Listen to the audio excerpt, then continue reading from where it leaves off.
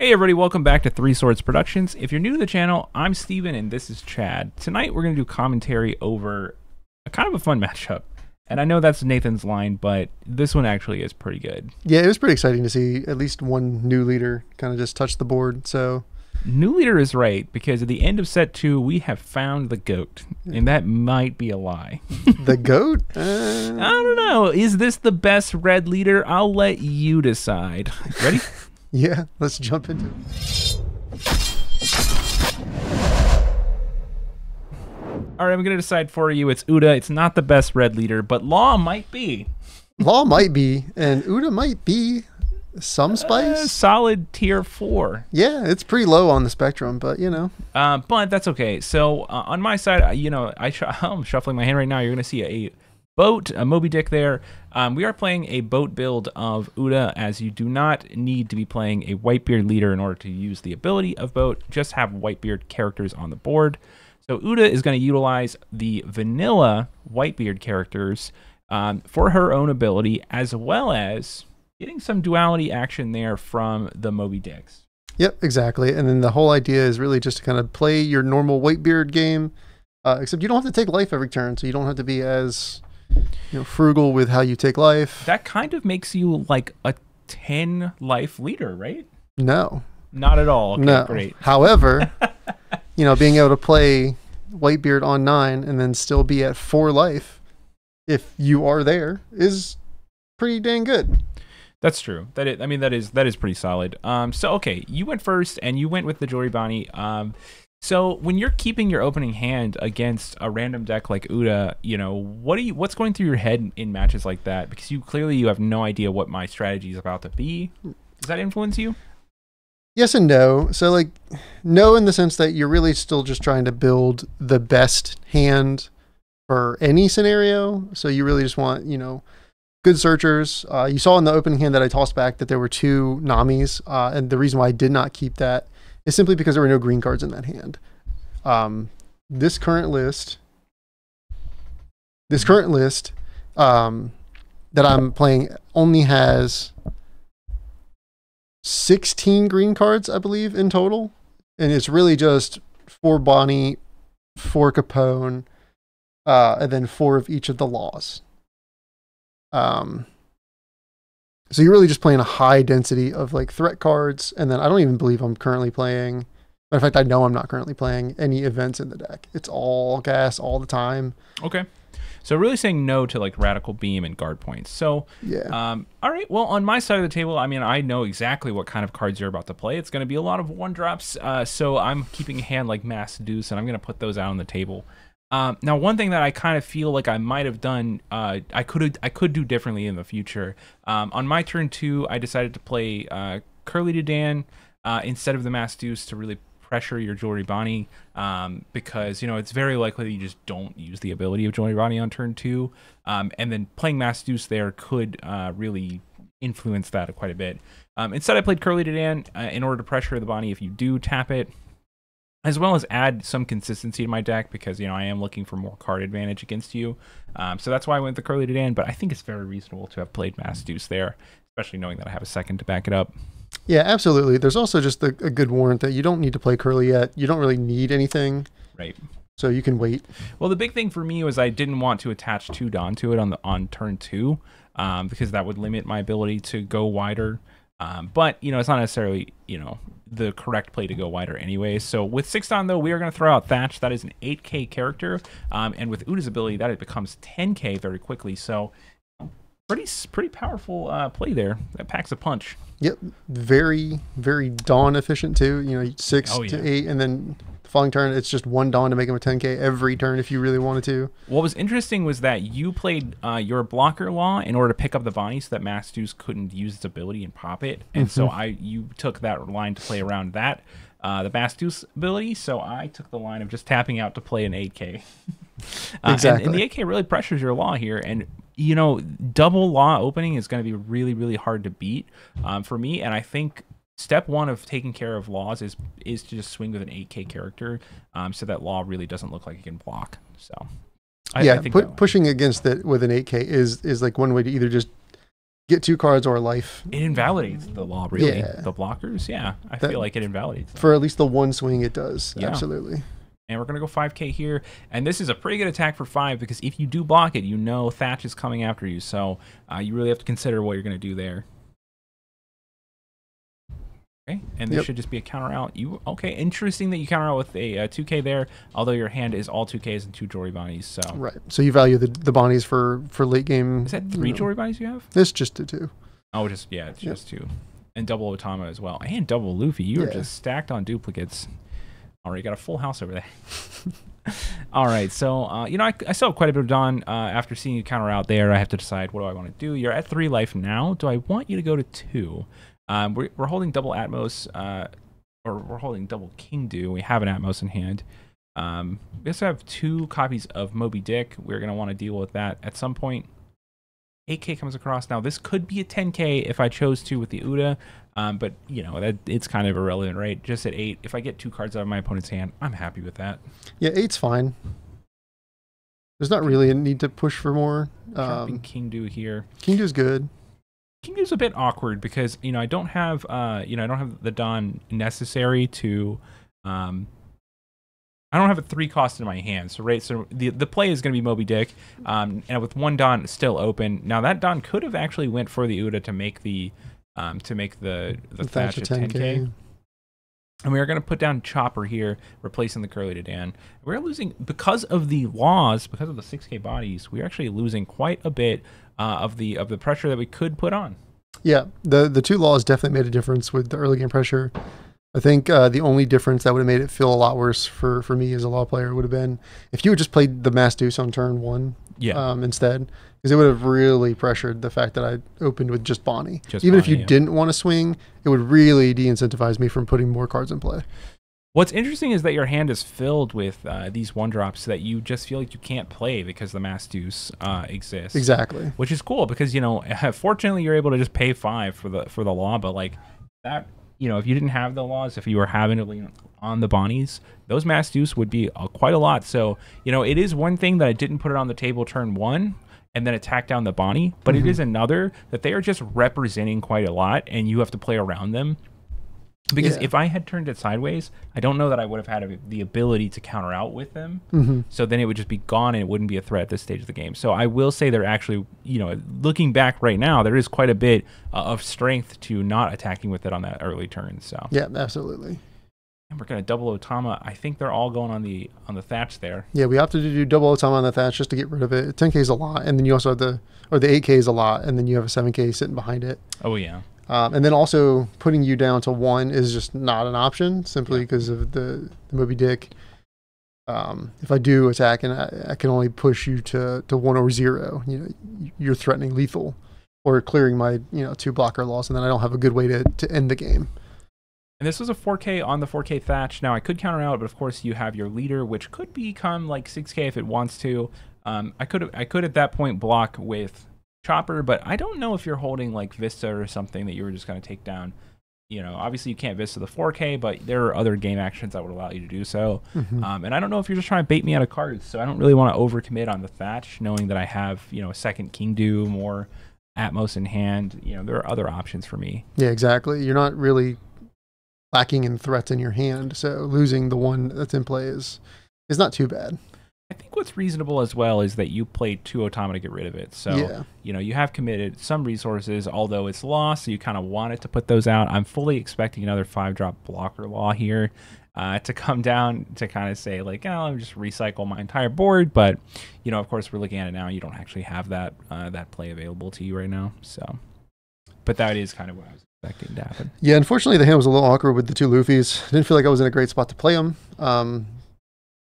Here's where I considered, thinking back, where like a better play would have actually just been a pressure with the blocker law here, and then, you know, kind of tag out for Luffy, swing again with non-blockable to try to put you to 0.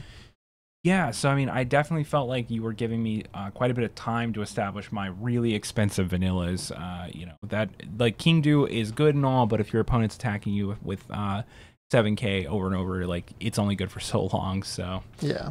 That is one thing I'll agree with you. Like maybe you could have gotten a bit more aggressive. It's hard to know that though. I very much felt like I was very passive here, and it didn't feel great at the end of the turn, and that's when I started to think that I maybe had already just like started to kind of. Well, I don't know, because the counter power in your hand is also quite low, and you're at 2. I'm playing like bigger attacks at the moment where you start swinging with your 6Ks. They can't block anymore, so now Mass Deuce is going to be able to attack you, and those are all cards out of your hand. And right now the counter power that you have available to you is all 2Ks, and you just picked up Starter Law, but that, of course, you don't want to counter out with that. Right. It does represent 1,000 counter power, but that's not exactly what you're looking to do. So, okay. And I have Starter Nami there instead of Searcher Nami. Now, we're a bit lower on Straw Hats in the deck, but we did still want to play the 1-drops for the Curly to Dance to make the deck feel a little bit more consistent than it should. Yep. And Starter Nami plays a little bit with the Uda ability. I can Uda ability and then use the Starter Nami's effect to still have access to the Dawn, making Uda a little bit free in a lot of ways. Yeah. So that feels... like there's a good synergy there. I really like the idea that with starting on in play, your 1 Dawn equals plus 3,000 across 2 characters. Mm-hmm. That's pretty good. Yeah, no, it feels better. It definitely, like with Starter Nami, it feels like the Uda ability is a little bit cheaper, a little bit more potent. These are all good things for the deck. Now, again, with playtesting, we might find that, hey, the boat build is not quite as powerful as like a Straw Hat build. Of course, that'll influence how we play the Starter Nami or not. But either way, 9-drop Whitebeard comes down, tapping me completely out here, and then we're going to swing with a 7,000 Uda leader, and then we're going to swing with 3K and 3K on the Bonnie and the Nami. Try and get some cards off the table here. Now, 3K comes across at your Bonnie. You have the option to block. And I don't have a lot of attackers left. And then we are looking at King Do. We're also looking at the Chopper, which can attack. Yep. Yeah, and we do end up blocking here. And it's just because with our hand, we know that what currently exists on your board, we can easily just defend. So we do get to save the Bonnie, which is just a body in play. To lose 2 cards. You swing 9, we have to lose 2 2Ks. The math doesn't check out because if I wanted to turn this turn or try to clear your King Do in play, it's not really possible anymore just because we're going to lose the other Otamas and the hand doesn't really allow for it. So then we have to like convert to just kind of going all in from here on out. I mean, I certainly like what I just saw, which was, a loss of 2 2Ks there. Not looking forward to dealing with the 2 Capone gangs that you have in hand right now. That's that does represent 4 blockers on your board that I need to punch through if I, hope to deal damage to you. Yep. But, that's quite a lot. 9-drop Edward Newgate is very good at dealing with the little blockers. True. So really, my only blockers that are really relevant anyway are just the 5-drops. Very true. I mean, of course, it is 2 turns, of smacking the Capones around in order to finally punch through them. And I think you're going to show us later that you can just block with the other one, but it doesn't feel great for you to play 2 characters out knowing that they're going to die. Right. They're immediately, 2 of them are really for 1 attack. Right. Yeah. And so Bonnie here picks up Promo Luffy. That's a 2K in your hand. Also has a nice ability against me, which you did actually play out very early in this game. And I was like, okay, you come across for 7K pretty early. I'm gonna be feeling some damage in this game. Yeah, it's not bad because like if you're really playing how I was playing it earlier, where I'm not trying to just swarm the board. Playing against red, you can't do that. You lose the moment you put multiple people in play that are like multiple 1-drops in play, and then your opponent plays Mass Deuce into Vista into Nico Robin. That's just losing. What's really fun here is like I actually think the Mass Deuce represented quite a lot of threat level to the Law player, and Law was able to just counter, like basically play around the Mass Deuce and not actually lose too many characters to it. So yeah, there's absolutely playability against that for sure. It ended up being pretty good. So I think you're right. Like having these alternate lines and strategies in your deck make a big difference when dealing with a wider audience out there. Yeah. So, okay. Also, I really needed the Straw Hat ratio to be a little bit higher because I played Searcher Nami over the Starter Nami. Right, which I think is like more conventional. Mm-hmm. I don't think the Starter Nami. I think I'm on one for playing the Starter Nami in this Uda deck, but I don't think it's correct to play it in Law. After playing quite a bit of it, it just feels like you should just add a card to your hand. Yeah, I feel like you always want the card versus Yeah. the extra Dawn manipulation. It's really good for accelerating, like, I feel like probably earlier in the game, but, you know, you just want the Namis, right? It's so Yeah. consistent. And I'm still playing the, Namis. what's his name? The dude that puts a 1-drop in play. Doggerah. Doggerah, yeah. You're still playing for him. Doggerah in the deck? Yeah. Oh, okay. Yeah, we had a game on camera the other night where Doggerah was like the make or break. Yeah. It got slightly ahead of Nami with... I was playing Red-Green Luffy, Mm-hmm. and I put Nami on the table. And, of course, you know, Red-Green Luffy's ability lets you untap Nico Robin. Right. I think I said Nami. I meant Nico Robin. I apologize for that. But it lets you untap your Nico Robin so you could actually, you know, kill 2 things in 1 turn with Nico Robin's ability. Right. Doggerah allowed him to go 1 turn ahead of where he should have been. Start using his law ability before he should have been able to. Yeah. And I could not keep up. Yep. So Doggerah, you know, in certain situations, a very fine card. It actually makes going first with Law a lot more playable. Oh yeah, it looks appealing. It's actually like correct to go first Yeah. if you're holding the Doggerah. Yep. You can't know that when you choose though. No. All right, so was that a starter law come down? I think I played it earlier. No, I think we talked through the turn. I think that card came down. Mm-hmm. Okay, and we're gonna see Capone drop on the table here, and we are staring down a massive board here. Now, of course, you are at 1 life, but you have 3 blockers on the table, and that Luffy. Oh my gosh, you have the Titans all assembled here. Yep. With a decent amount of counter power in your hand too, so it is looking kind of rough for Uda here. We'll see if I can get out of it with just Whitebeard. Yeah, I will say though that playing the Capone here was definitely a misplay. I should have used that 2 Dawn and just attached it to Luffy and then swung at life for 8. Mm-hmm. You wouldn't be able to block it, so that means it's going to force a card out of your hand because you were tapped out. Correct. Yep. That was absolutely a misplay. That Capone just dies the moment you put 2 Dawn on Newgate. Yeah, it forces you to allocate there. Right. And it means do you feel like you could lose the Luffy here though? Yeah, because there's a second one in the hand. Second one makes that okay. Yeah. All right. Yeah, because you'd be down to 3 characters with no real game actions having happened. Right, and I still just have 2 Capones in hand. Okay. True. Yeah, for another turn. So. Or 1 Capone and a Bonnie, but I believe we're about to find out that there's a 3rd Capone in the life there. All right, so we'll see it happen. And of course, Uda can make the. I'm still at 2 life, so you know Kingdu is still a 7k, and Whitebeard, this is going to be an attack for 12k. Yeah. Hopefully, we can get down to 1 life soon without dying, and have the Moby Dick online. That is a risky run. It was just starter. It was a blocker law. Blocker there. law, yeah. Yeah, very nice. 3rd blocker law. 4th. 4th blocker law. Yeah, you're right. Kingdu comes across for 7 with the Uda ability here. I'm sorry, for 9 with the Uda ability. Let's see if you decide you want to block with that. Now, 2/2Ks will completely save whatever you block with, so it is kind of risky here for me to just make this attack. So we are just going to counter out. Yep, just stay alive. Go up to 10. Not risk losing the... Yeah. And the reason why we did that is just because you have so much Dawn up. That. Okay, so you're just worried about me playing like a rusher and swinging on your law? Well, no, not necessarily a rusher, but just like didn't really want to lose the law. So if you decided to try to not end the game, that's fair. I haven't swung with Uda yet, so Uda could definitely just go at the law. Okay, but because the thought process is, hey, you just block with your law, and then you can 2Ks up to 10k, and you save that 3rd card. Yeah, and the result is the same, except for I think in your line, yeah, I do keep 1 extra card. Extra card. You still just lose a law. It exposes your law. Yeah. Right? So you don't want to do that. And you look pretty upset about the way that turn played out. So you just ruined the framing. I did. No, it's actually because I threw out my back today, and I was trying to move. Are you okay? I'll be all right. All right. Well, I'm just old. Well, I'm glad you still came out to record tonight. It's some dedication you have for the 3 Swords Productions.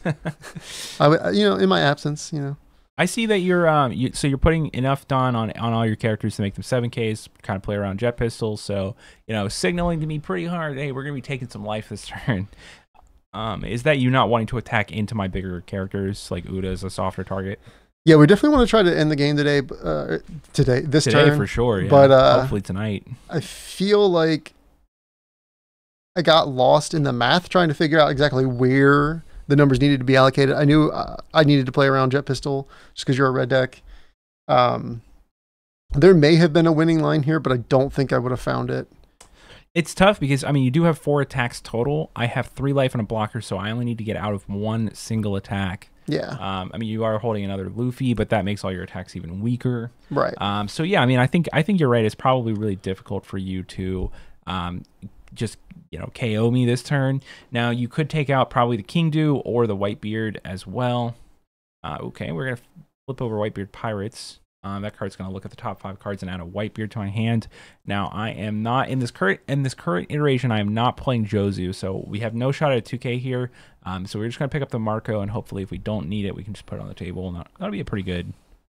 Yeah, it's pretty good. It's a 1K at the very least. Going against any red deck with starter Luffy it makes it a little worse, but it's only if you're at 0. So, and Luffy's going to come across for 7 here. Now, of course, I don't have a blocker, so you no longer need to have that Luffy ability activate. And we're just going to have to pitch 2 cards here and go up to 8K to get out of the 7K attack. So now, one more swing with the law here is what we have access to. Tap down. This is where I think I went too deep. Well, you grabbed that Capone there. I only saw 4 cards revealed. But I think you probably had 5. I probably just missed it. I only saw 4, though. But, yeah, Capone comes down. Yeah, it was the only target. Right, yeah. The other cards were red. I remember that. For sure. And then, yeah, we were trying to figure out exactly what to do. Okay, and you still have your leader ability here. Don't believe you've used that yet. No. But the only line that I left myself with, which is where the next mistake happens, is to bounce Luffy, play blocker law, bounce Bonnie, play the next Capone. Yeah, I mean, it looks pretty intimidating though. 4 blockers. I mean, you have 0 life, but 4 blockers is like hard to get through even with Whitebeard, because I'm having to allocate resources to an attack that you otherwise, it wouldn't need resources on it to get through. You did put me at 1 life this turn, so you've successfully turned on Moby Dick. So King Dew is going to be a 9K base with leader ability, becomes an 11K attack.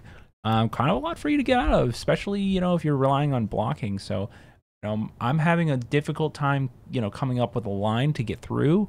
That second blocker that you put down, 3rd blocker was good. Even the 4th that you played last turn was fantastic. Whitebeard's going to come across for that's an attack for 14K there, and it blows up Capone. And I see you block with the other Capone. Like I said, I was having trouble coming up with a line, and then I draw my card for turn, and it's a Jet Pistol. Yeah, Jet Pistol was the perfect answer to this board. Oh, it was. Without Jet Pistol, there's a good chance that we would have made it into, a better end game for law. I don't think that I could break through all your blockers if you still have Jet Pistol on the board. Or if I don't have Jet Pistol, you still have that blocker. No, yeah, I couldn't lose, and I would have 2 attacks with potentially 3, but I would have starter law still in play, and then... I mean, honestly, it doesn't even look great here with Jet Pistol. This is now an attack for 8, and I have to consider, do I want to try and get rid of the law, or do I want to try and get rid of your life? But of course, you're a 5K, and the law there is 6, so it just makes more sense to go life here. Exactly. All right, so we're going to switch back to the booth.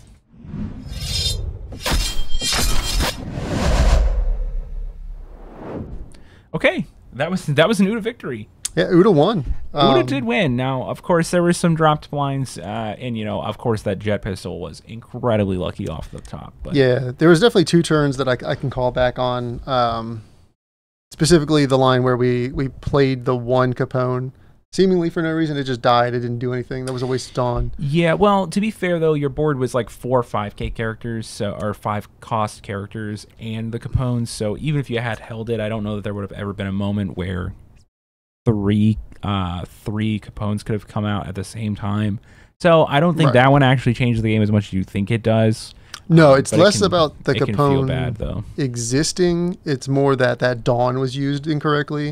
That's true. Very yeah. much should have just attached those two Dawn to the Luffy and swung for 8. Putting it on the Luffy was kind of what you were talking about, the swinging. Okay, Right. yeah, that makes a lot of sense. Well, it's important to. That's what's fun about watching these games back, and I've said it a bunch of times. Like, we're not making the correct play, but it's so much fun to like watch those lines come back to bite us, and we can say, okay, well, if I'm in a similar place next time, like I'm not going to do that again, right? Right, exactly. You learn so much by seeing.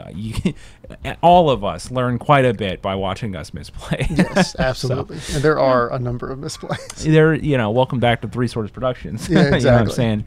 But it's a lot of fun, man. Thanks for coming over. I'm sorry about your back, but I really appreciate having you here. I appreciate you letting me on. It's always good. All right. Well, if you're still watching, still with us, consider liking the video and subscribing to the channel. And if you want more content, we will be back tomorrow with more videos. Ring that bell notification. Oh. Look at that. I know YouTube things. Sauce. He knows all the YouTube things. All right, guys. So we'll catch you in the next one.